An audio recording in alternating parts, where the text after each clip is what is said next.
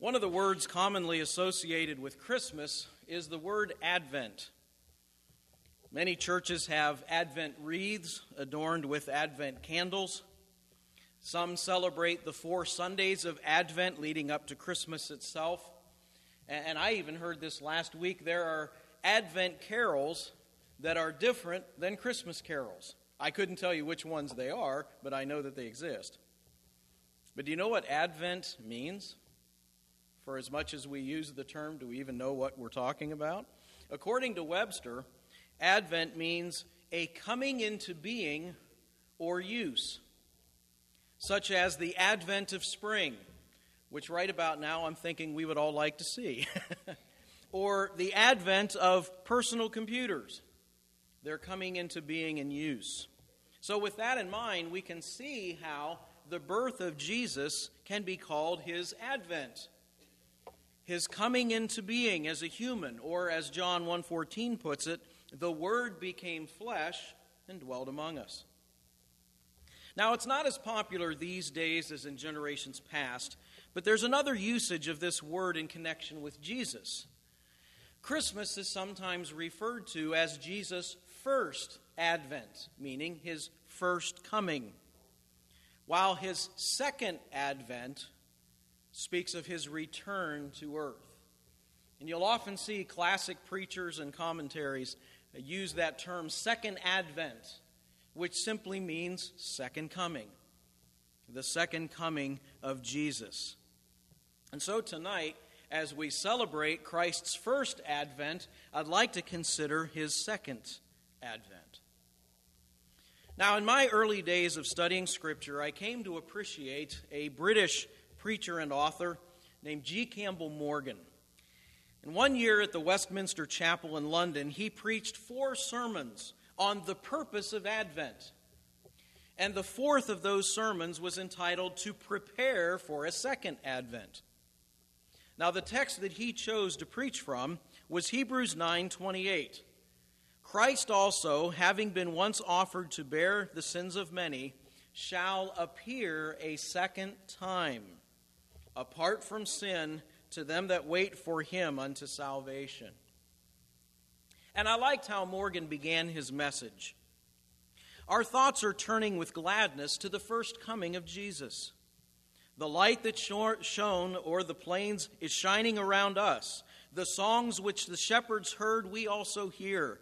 And the new hope that filled the hearts of shepherds and wise men in that eastern land at the advent of Jesus is still in our hearts at this time. Yet we are all conscious that nothing is perfect, that the things which he came to do are not yet done. The victory seems not to be won. There seems to be very, very much still to do. Or, if I may put this in another form, it is impossible to read the story of the first advent without feeling in one's deepest heart that something more is needed. The first advent demands something else. Therefore, we turn with relief to the declaration of the New Testament, which formed the very hope and song of the early church. The declaration which states that he who has come will come again. That the first advent was indeed preparatory, and that the consummation of its meaning can be brought about only by another coming, just as personal, as definite, as positive, and as real in human history as was the first. Indeed, this second advent, or the second coming of Christ, is a recurring theme throughout the New Testament. Jesus told his disciples in John 14:2 and 3, after telling them that he was about to leave them, he said, "I am going there to prepare a place for you. And if I go and prepare a place for you, I will come back and take you to be with me, so that where I am, you may be also." When Jesus ascended into heaven, and the disciples are just standing there looking at the sky, 2 angels said to them in Acts 1:11, "Men of Galilee, why do you stand here looking at the sky? This same Jesus, who is taken from you into heaven, will come back in the same way that you saw him go into heaven." And there's no less than 5 times in the book of Revelation itself where Jesus refers to his coming back to earth. Now, Max Lucado writes in his new book, Because of Bethlehem, we live between the Advents. The second Advent will include the sudden, personal, visible, bodily return of Christ. Jesus promised, I will come again. The author of Hebrews declared Christ will appear a second time, not to deal with sin, but to save those who are eagerly awaiting for him. As he came, Christ will come. But he won't come as he came. He came quietly in Bethlehem. He will return in glory with a shout. In Bethlehem, Joseph placed Jesus in a manger. At his return, Jesus will be seated on a throne. In Bethlehem, the just-born Jesus slept. When he returns, the Lord himself will come down from heaven with a loud command, with the voice of the archangel, and with the trumpet call of God. At his first coming, few noticed. At his second coming, all the nations of the world will be gathered before him. In Bethlehem, Joseph placed Jesus in a manger. I already saw that. No, he said that twice. Now, what will happen next, and what we hope for, is what God promised, a new heaven and a new earth where justice reigns. See, history is not just a meaningless, endless succession of circles, but directed movement toward a great event. God has a timeline, and because of Bethlehem, we have an idea where we stand on it. As the Apostle John said, my dear children, these are the last days. We enjoy the fruit of his first coming, but we anticipate the glory of his second coming.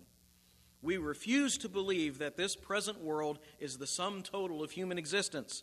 We celebrate the first advent to whet our appetites for the second. We long for his next coming.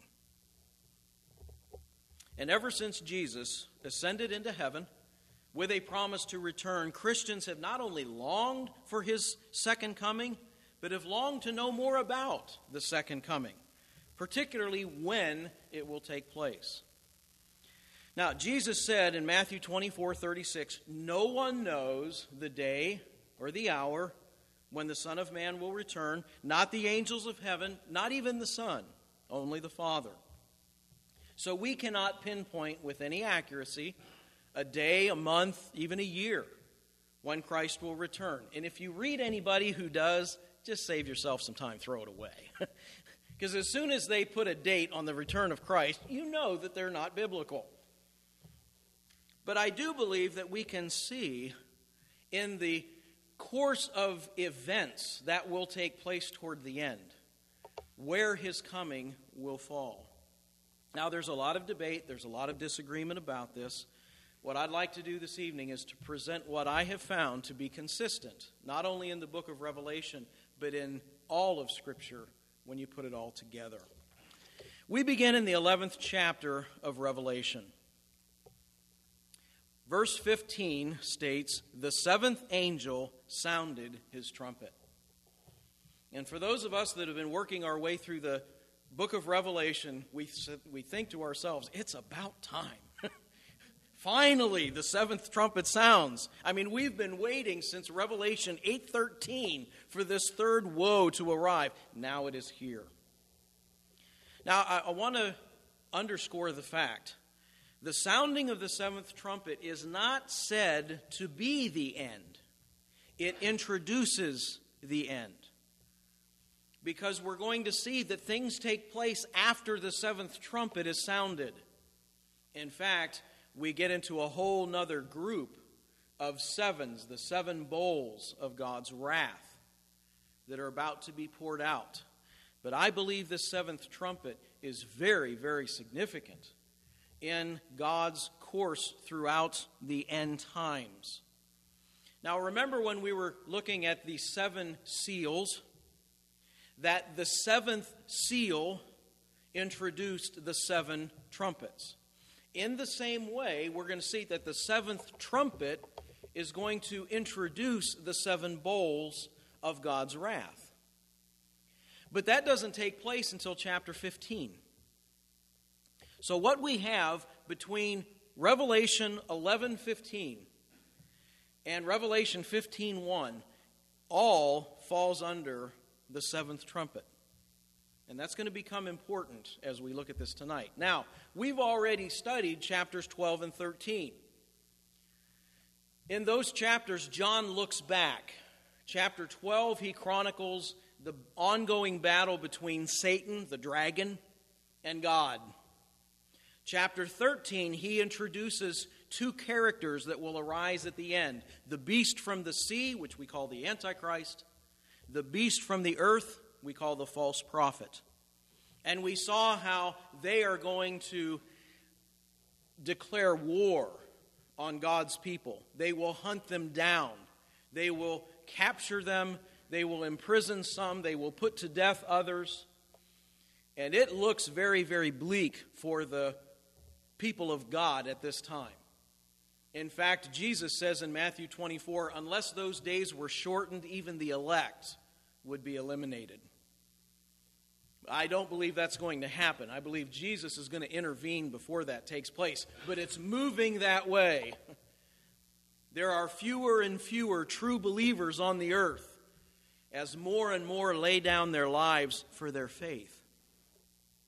So I want to take a look here at the end of chapter 11, then go right into chapter 14 because I believe it flows perfectly together, and consider this final trumpet, the final warning of God to an unbelieving world before his wrath is poured out. Now, the sounding of the seventh trumpet sets off a heavenly celebration in verses 15 through 19. The seventh angel sounded his trumpet, and there were loud voices in heaven which said, "The kingdom of the world has become the kingdom of our Lord and of his Christ, and he shall reign forever and ever." Makes you want to sing the Hallelujah chorus, doesn't it? In fact, that is precisely the passage that Handel put to music in what we know of as the Hallelujah chorus. Comes out of that verse right there. And the 24 elders who were seated on their thrones before God fell on their faces and worshiped God, saying, "We give thanks to you, Lord God Almighty, the one who is and who was, because you have taken your great power and have begun to reign. The nations were angry, and your wrath has come. The time has come for judging the dead and for rewarding your servants, the prophets and your saints, and those who reverence your name, both small and great, and for destroying those who destroy the earth." Then God's temple in heaven was opened, and within his temple was seen the ark of his covenant. And there came flashes of lightning, rumblings, peals of thunder, an earthquake, and a great hailstorm. Now, we have seen these 24 elders previously, and having them fall down and worship at the throne is not a new thing. But here in their worship, they mention three things that are about to take place: God's wrath, the judgment of the dead, both the righteous and the unrighteous, and the destruction of the wicked. You see, we've gotten to that point now where there is no more time. There's no more time for unbelievers to turn to God. I believe they have been given their last chance. And as we have seen, the vast majority of people on earth at this time will not repent. Now, in our last message, the first half of chapter 11, it talked about a great earthquake that took place before the seventh trumpet. And as a result of the earthquake, the survivors in the holy city, which we believe to be Jerusalem, meaning these are probably Jewish people by heritage, by heredity, they gave glory to God. And we saw how throughout Revelation that means to repent of one's sins and to trust in a Savior. I believe that the last believers on earth are going to be Jewish people who finally turn and accept their Messiah. They will see Jesus for who he really is. And we saw last time how that is a fulfillment of prophecies in Romans chapter 11.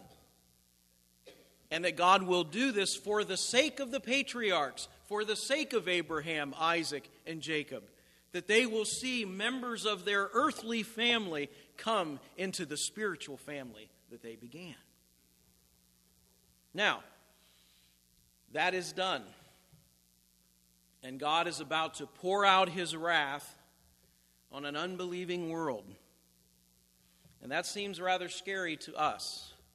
But before we go on, let me remind you, no matter what the world looks like today, no matter how out of control things appear, in the end, God wins. Never forget that essential truth. And with the 24 elders, we too can fall on our faces and worship God in light of that great promise. Now, I do want to note, the King James Version renders this, the kingdoms of the world have become the kingdom of our Lord and of his Christ. That first kingdom should also be singular. In the Greek, that's how it appears. The idea here is that behind the many diverse kingdoms that have ruled men in human history, there lies a single source of authority. Satan himself is called the prince of the power of the air. Other places he's called the prince of this world. And what you see here are ungodly governments and ungodly men who have reigned. They all have a common source. And you really see this coming together in the reign of the Antichrist, because he will be a world ruler. And he will be against everything that God stands for.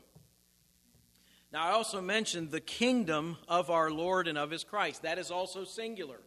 There's not two kingdoms, and there's not two kings.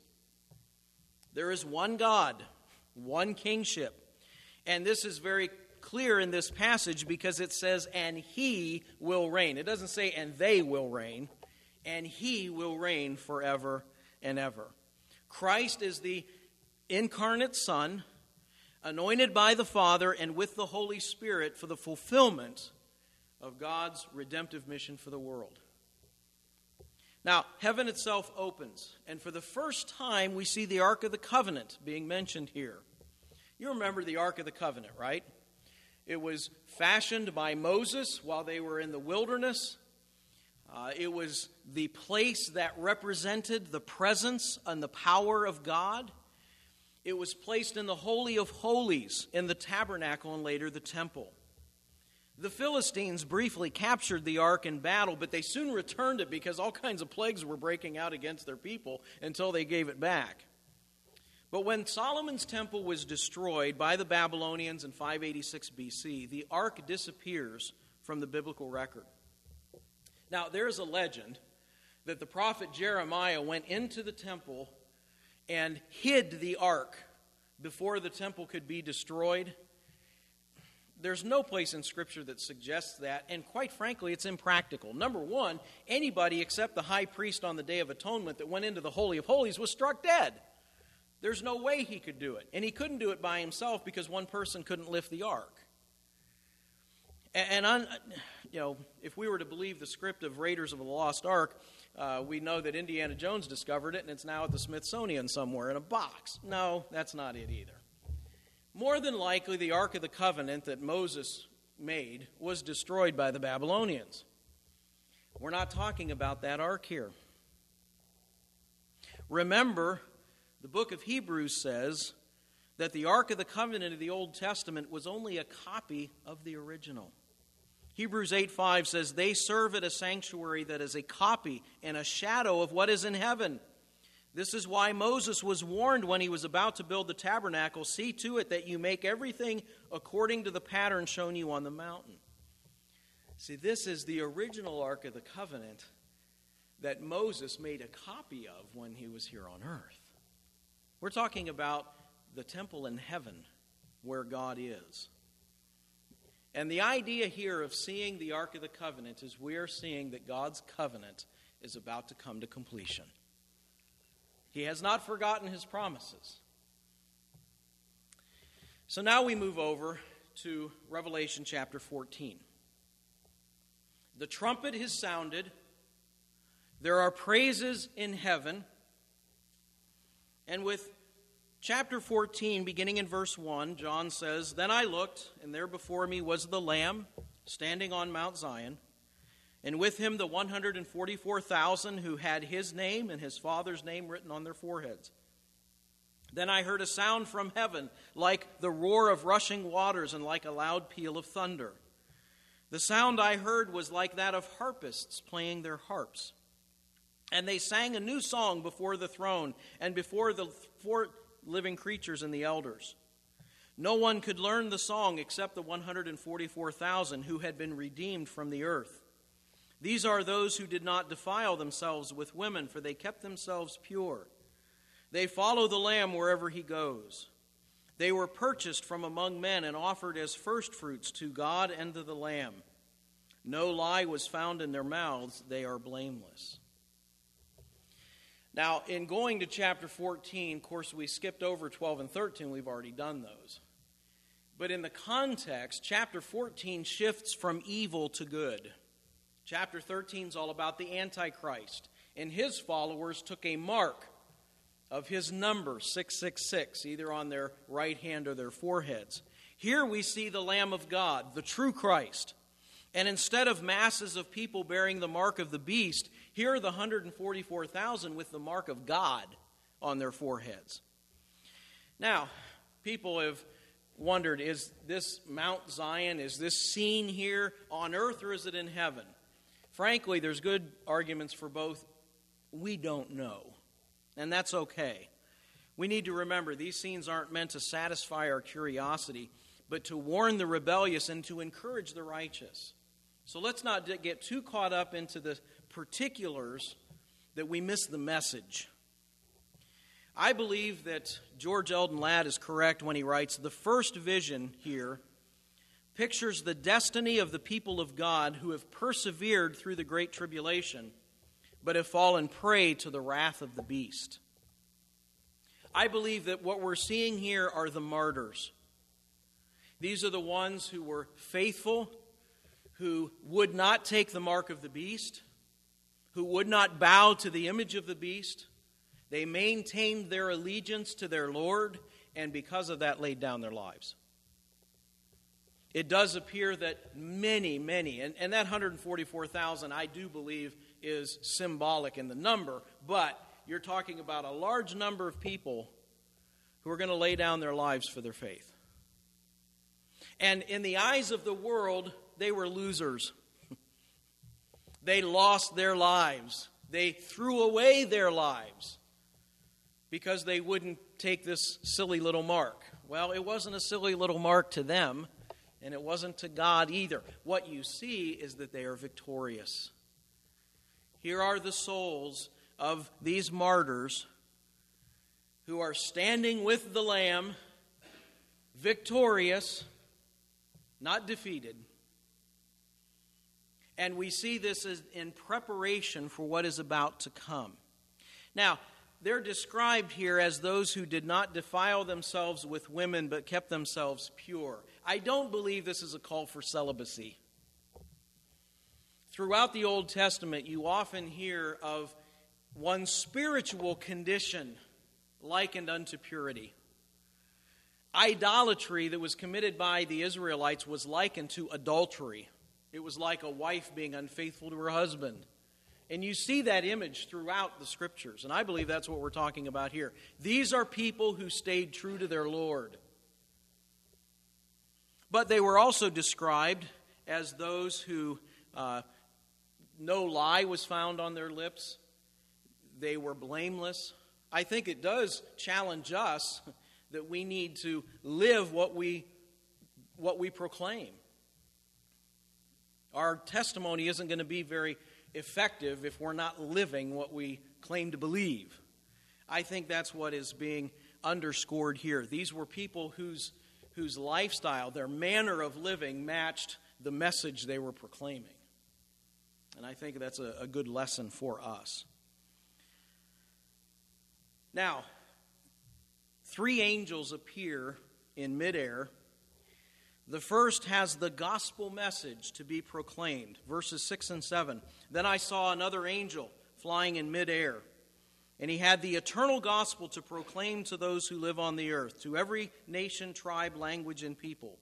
He said in a loud voice, "Fear God and give him glory, because the hour of his judgment has come. Worship him who made the heavens, the earth, the sea, and the springs of water." This is the only occurrence of the word gospel in the whole book of Revelation. And the message is simple. Fear God, worship him before it's too late. Now, we know that God did not entrust the gospel message to angels. He entrusted it to us. But I think this is a graphic way of describing that the gospel of the kingdom has been preached to all nations as a testimony, and now the end will come. Mission has been accomplished. Now the second angel declares victory over Babylon the Great. Verse 8, "Fallen, fallen is Babylon the Great, which has made all the nations drink the maddening wine of her adulteries." Now, if you'll remember, in chapter 11, John introduced the beast that comes out of the abyss before he ever told us who he was. Same thing here. He introduces Babylon the Great, doesn't tell us anything more about her. We are going to pick this up later as we get into later chapters of Revelation to see who this is. But we do see that whoever Babylon the Great is, which will be discussed later, has been defeated, has been overcome. And then the third angel warns of the consequences of allegiance to the Antichrist. Notice verses 9 through 11. "If anyone worships the beast in his image and receives his mark on the forehead or the hand, he too will drink of the wine of God's fury, which has been poured full strength into the cup of his wrath. He will be tormented with burning sulfur in the presence of the holy angels and of the Lamb, and the smoke of their torment rises forever and ever. There is no rest, day or night, for those who worship the beast in his image, and for anyone who receives the mark of his name." This is nothing less than hell itself. And that is what awaits those who follow the Antichrist and don't put their trust in the true Christ. The emphasis here is on the wrath of God. And that's a key idea in the next phase of Revelation, which we'll start next week. God's wrath, we need to understand, is not like our human emotion of anger. It's a settled reaction to the unholiness of man.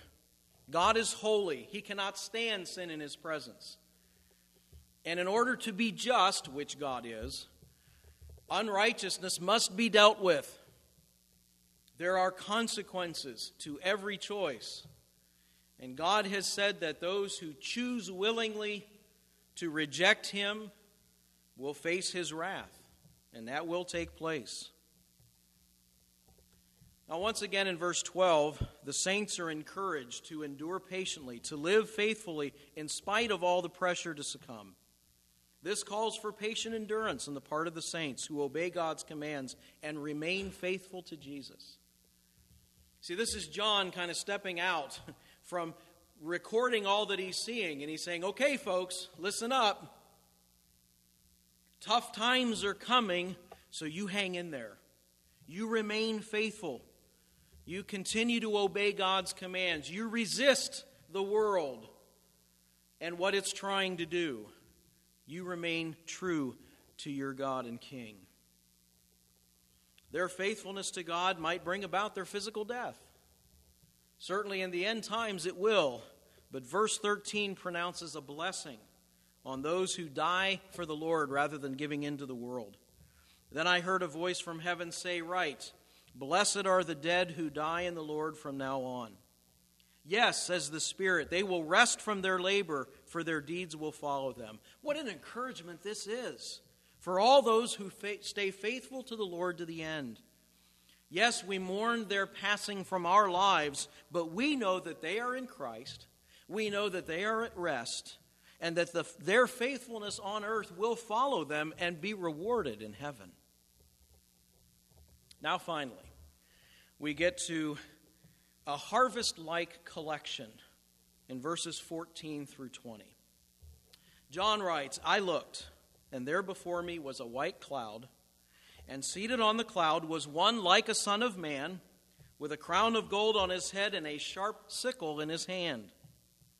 Then another angel came out of the temple and called in a loud voice to him who was sitting on the cloud, "Take your sickle and reap, because the time to reap has come, for the harvest of the earth is ripe." So he who was seated on the cloud swung his sickle over the earth, and the earth was harvested. Another angel came out of the temple in heaven, and he too had a sharp sickle. Still another angel who had charge of the fire came from the altar and called in a loud voice to him who had the sharp sickle, "Take your sharp sickle and gather the clusters of grapes from the earth's vine, because its grapes are ripe."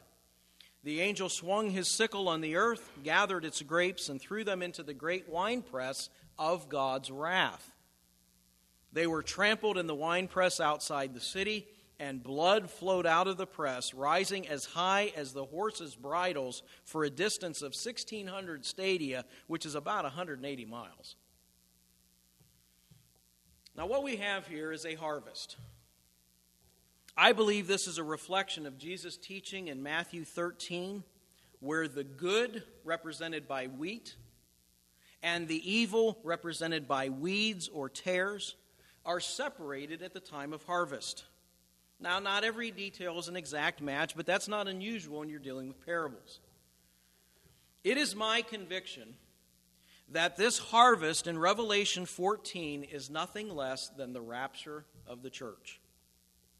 If you consider this passage in light of other texts dealing with the Lord's return, you'll see things match up. I wish we had time to go to each one of these tonight. We don't. I'd like to give you the passages. I'd like you to look them up on your own and compare them side by side and see if you don't see these things in common. Matthew 24, verses 27 through 31. 1 Corinthians 15, verses 51 through 55. 1 Thessalonians 4, 13 through 18. And Acts chapter 1, verse 11. If you didn't get all those written down, you can see me afterwards and we'll have those for you. John sees a white cloud with one sitting on it like the Son of Man. Now, Jesus predicted in Matthew 24:30 that the Son of Man would come in the clouds of the sky. We already saw in Acts 1:11 how the angels told the disciples, "Why are you staring into the sky?" The same Jesus who was taken up to you into heaven, and by the way, it's told that he was taken into the clouds, will come back in the same way that he left. Paul writes in 1 Thessalonians 4:16 that the Lord himself would come down from heaven and that the saints would be caught up in the clouds to meet him in the air. Now, there are some that claim that the one on the cloud is just an angel, but nowhere in Scripture is an angel referred to as one like the Son of Man. This was Jesus' favorite designation for himself, and it comes from Daniel 7:13. Now, the fact that an angel tells Jesus to reap because the time to reap has come does not place the angel in authority over Jesus. What it does show is that Jesus himself does not know the day or the hour, which he already said, but that the Father sent the angel to tell the Son, now. Now is the time. Go and harvest. Another similarity is seen in Matthew 24:31, 1 Corinthians 15:52, and 1 Thessalonians 4:16. All of them refer to a trumpet call when the Lord returns. Now, Revelation 14 doesn't mention a trumpet, but remember, this is the seventh trumpet. It has sounded in chapter 11, and all of this is following right in together. It's all considered as one event.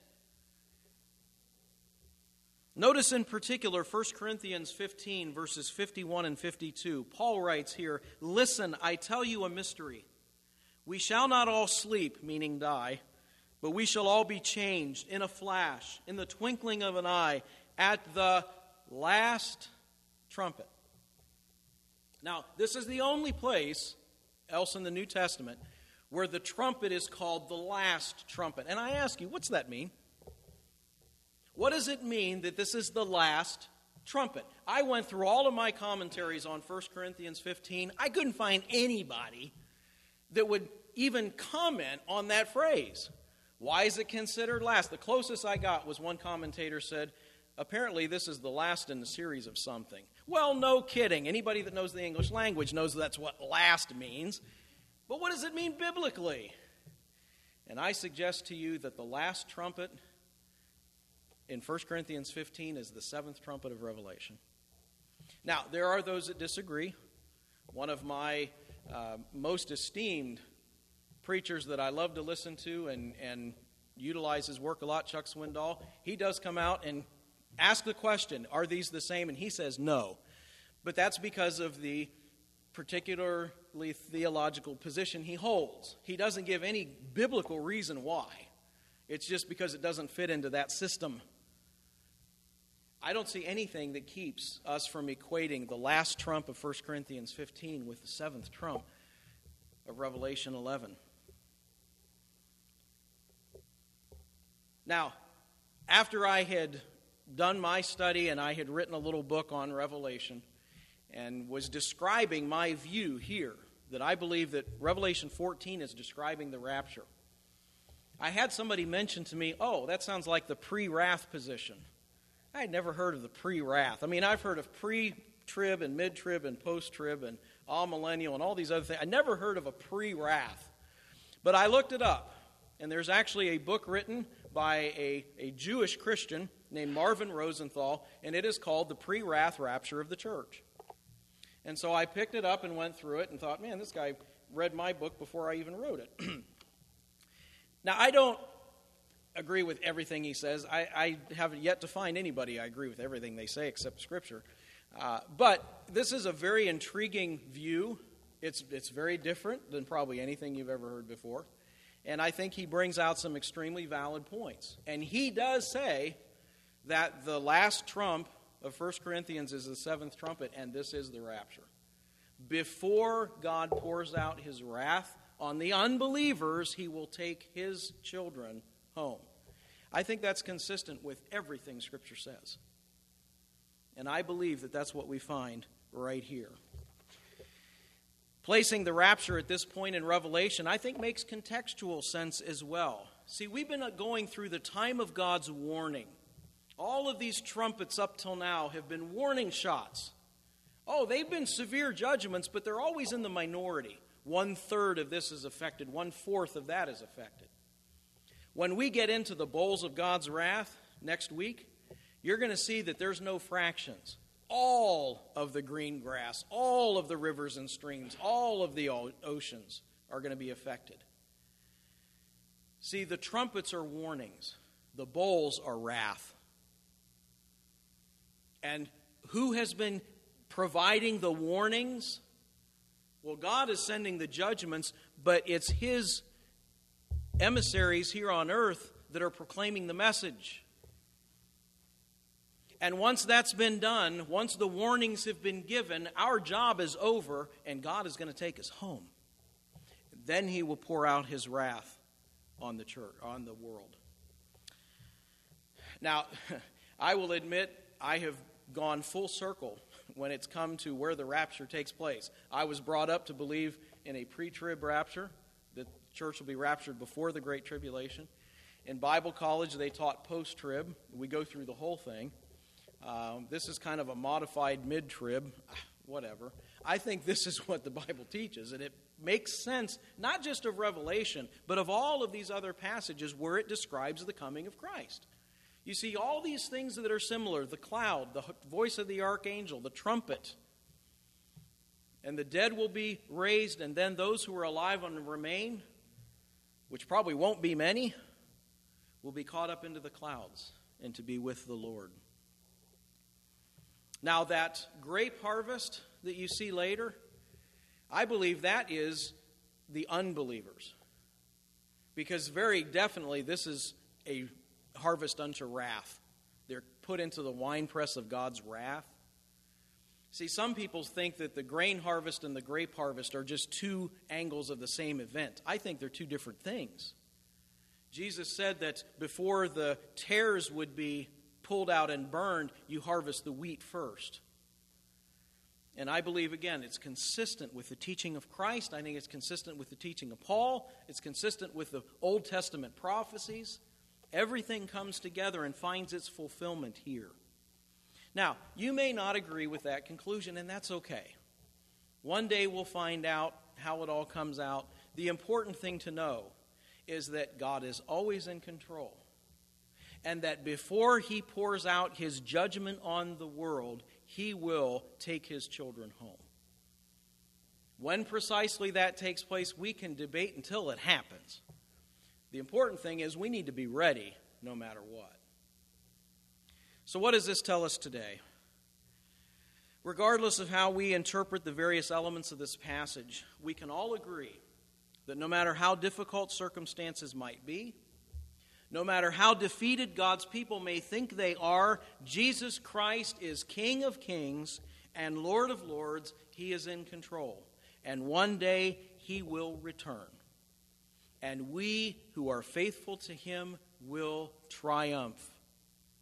Even though it looks bleak now, he will prevail. I'd like to conclude this evening by referring again to that message I mentioned at the beginning by G. Campbell Morgan. This was his conclusion. He is coming. This is my hope and confidence. That is my hope and my song for the world this Christmas time. He came to commence, to initiate. He will come to complete. Christ shall appear a second time apart from sin unto salvation. Salvation means judgment wrought out in the impulse and power of love. We stand tonight between the two advents. Our relation to the first creates our relation to the second. To receive him as rejected is to be received by him at his coronation. To accept his estimate of sin and share in the value of his atoning work is to enter into his coming administration of righteousness. To trust in the first is to wait for the second. How stands it between my soul and the advents, the first and second? I'm not trying to cast a cloud over the merriment of Christmas time, but have a reason for your merriment. And in God's name, cease your merriment if the Christ who was born and of whom you sing is excluded from your heart and your home. The blasphemy of it, the tragedy of it, the shame of it. People who by persistent sin are crucifying this Christ afresh every day, yet make merry this Christmas time. If you have admitted him and found room for him, for whom there was no room in the inn, if you have handed him the kingdom of your life, though the world still rejects him as in days of old, then make merry. Let your songs abound. Let your hearts be glad. Give the children a good time. But I warn you against all merriment if you have shut him out. For he comes again. And if in spite of the light of the first advent you have rejected him, he must, on the basis of eternal justice, reject you. He is coming. May we so trust him as to the meaning and merit of his first advent as not to be ashamed of him when he comes again. To which I can only add, amen. He has come the first time. He came as a baby in the manger. He's coming a second time, and he's coming as king.